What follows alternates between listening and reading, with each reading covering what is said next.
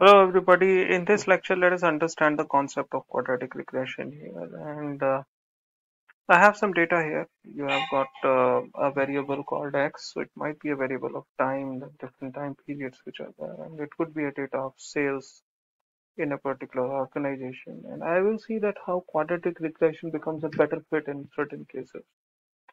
So what I'll do is I'll try to understand and run the linear regression. So y is actually a dependent variable on x here.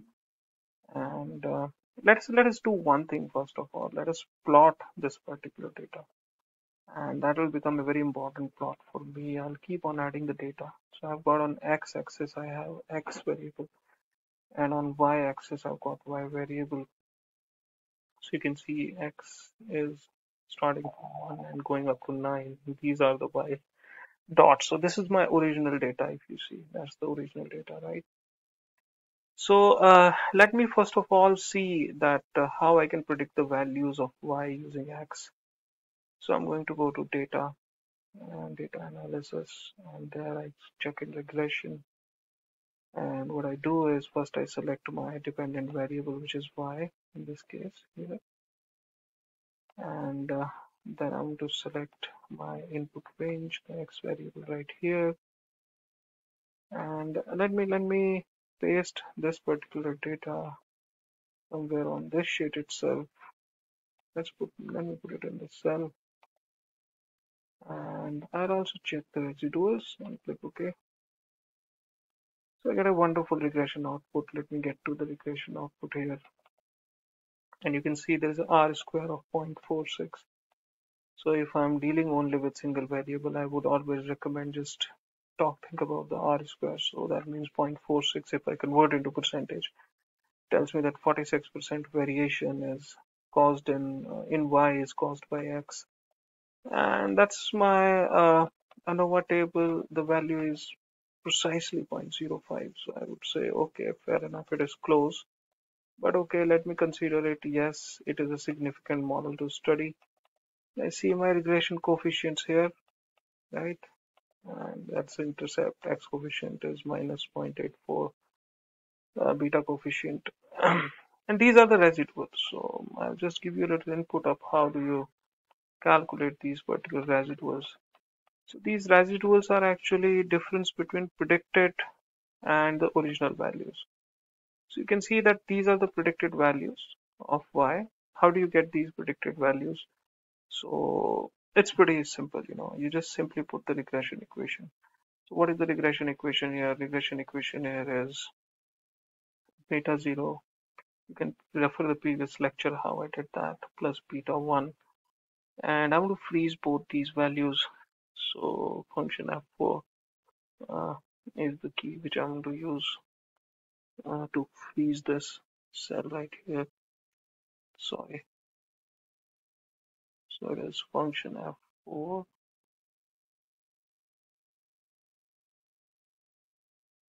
And I'm also going to freeze this one right here. And times my x value, which is right here, right? So I'm trying to tell you that how this 37.024 actually appeared. So that's the predicted value. You can scroll it down, formula, and you can see these predicted values are calculated by Excel exactly the same way. And there are original values of y. So there are original values of y right here. So I'm going to select them, and let me paste them here. So these are the original y, right? And the residuals are actually original minus predicted, right? I have to scroll it down. So I hope now you have an absolute clarity that how did you get all these values. You can see that all these values are absolutely same as them.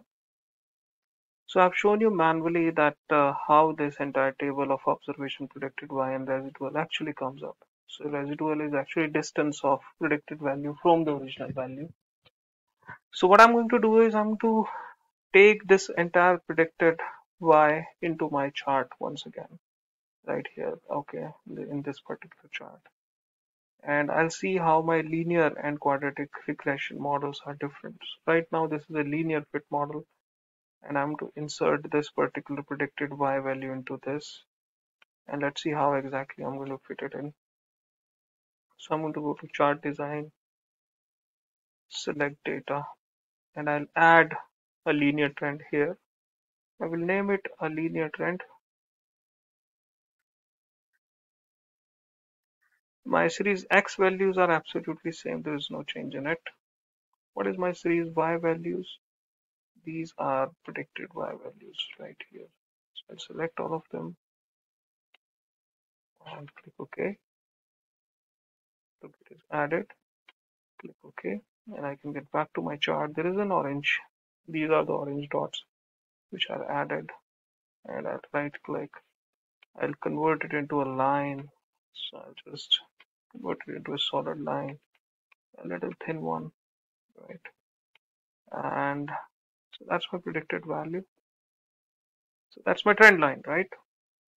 Linear trend. So orange, which is going to be working as my predicted line. Let me make it a little better. I know that y-axis, I can start it from 20, right? Let's start it from 20 and looks better chart to me now. I'll also add a chart element here, and I will say data labels, not the data labels. I just wanted to add the legends, right? So I'm going to put them at the bottom. So you have Y as your original dots, and you have an orange as your linear trend. Let me now see that how actually the quadratic trend is going to fit in. So what I'm going to do is I will shift my Y variable a little on the side, and I'm going to fit in my quadratic value of X. So I'm going to use something called X square here, and that would be X times 2. So I'm squaring it up, and that's how it is now, right? What I'm going to do is I'm going to run regression once again.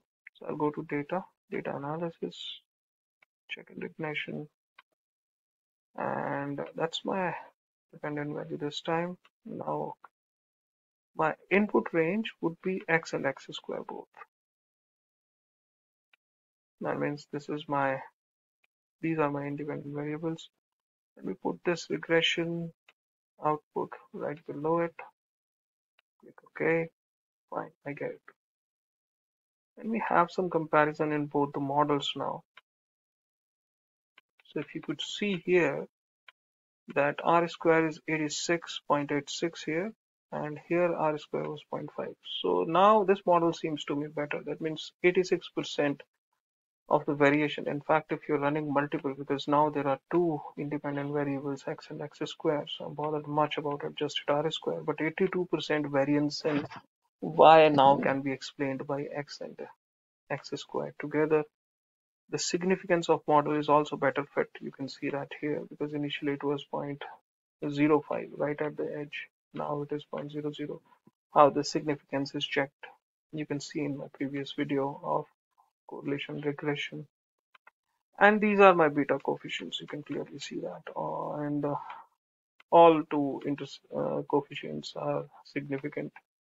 And X has a higher impact, definitely, in comparison to X square. These are predicted Y values. You can see them right here, and the residuals, the difference between original and predicted. And this time the predicted is calculated a little differently because my regression equation is different. What it is, beta 0, which is here, plus beta 1, which is right here. I'm going to freeze it times X, that is here, plus, see it clearly, beta 2.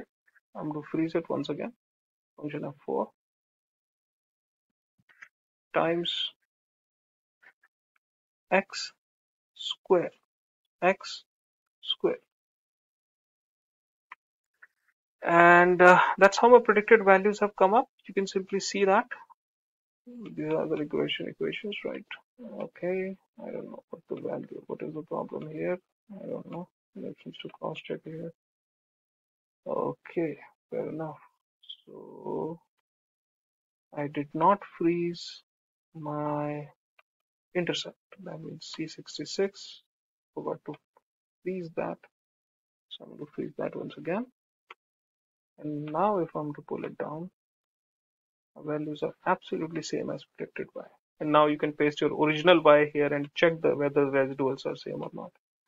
I'm going to take these residuals from here and I am going to clean this thing up and paste these values right here. So, okay, I'll just pick it up again. I'm going to pick it up again. I want to show you a comparison. That's why I'm taking you here, taking these values here. So these are residuals of quadratic. And so these are the residuals of quadratic that you know. I pasted right from the bottom, and these are the residuals for linear. And you can simply see that quadratic residuals are lesser in comparison to linear residuals. That means this is a better model fit. And I'll tell you how. So what I'm going to do is, in that particular chart of mine, this time I'm going to add the quadratic line also. Let's add this. I'm going to go to chart design, select data. I'm going to add quadratic trend here. What is my x values? They're absolutely same. There's no change in it. Go to my y values, and that would be my predicted y of the quadratic regression, and I click OK. Now it's added pretty much. Click OK. I go up. You can see the gray lines here, gray dots, which is added. I'm going to change it again, once again, into a solid line. And let me give it a different color. Let's say blue or green, let's say. And give it a dark blue color. I'll reduce the width a bit.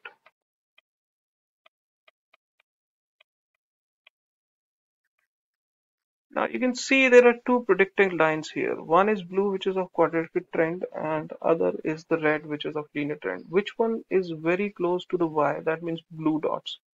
You can see the gray line is pretty much close to the dots in comparison to the orange lines.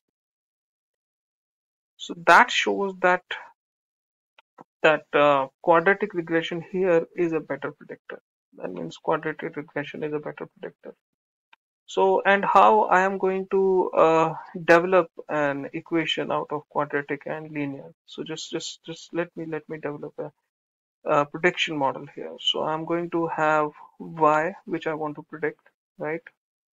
And then I have an x value, then I have a x square value,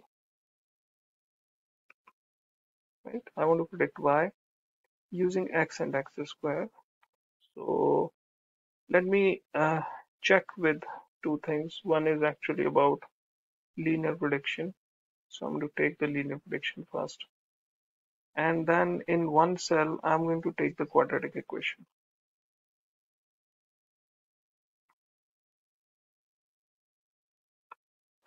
And we set up the linear equation here, first of all. So that would be equal to x beta 0 plus beta 1x, right? So it will be pretty simple. So it will be from here, beta 0 plus beta 1 times whatever I'm going to put here in x. Very simple. What will be my quadratic trend? It would be equal to my beta 0, that means right here, plus beta 1 times what? Times x value, whatever comes here, plus